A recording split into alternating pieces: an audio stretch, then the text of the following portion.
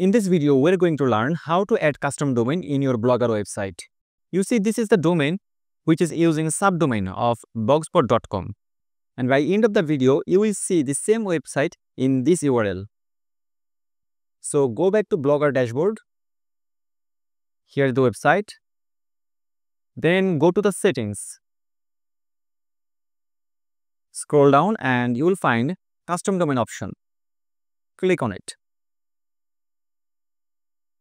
So this is the domain I will connect to the Blogger website. Just copy it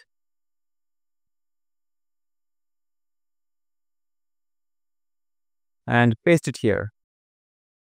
Then save it. Actually, we have to paste www before the domain. It says we have not been able to verify your authority of this domain. Actually, we have to verify this domain that it is actually ours. They already gave an instruction and we have to follow it. They gave 2 CNAME records to implement. So at first, go to the domain dashboard, the DNS setting, and somewhere you will find add record option.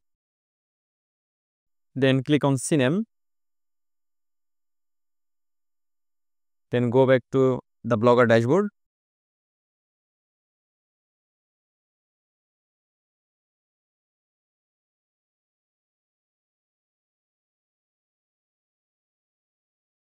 Then add record.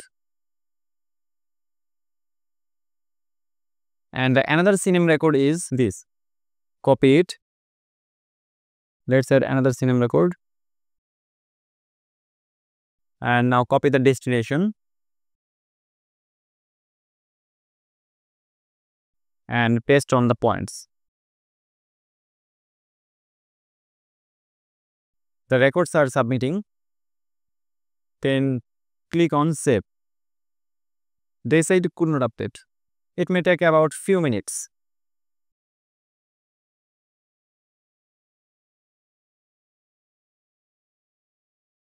Successfully custom domain is added.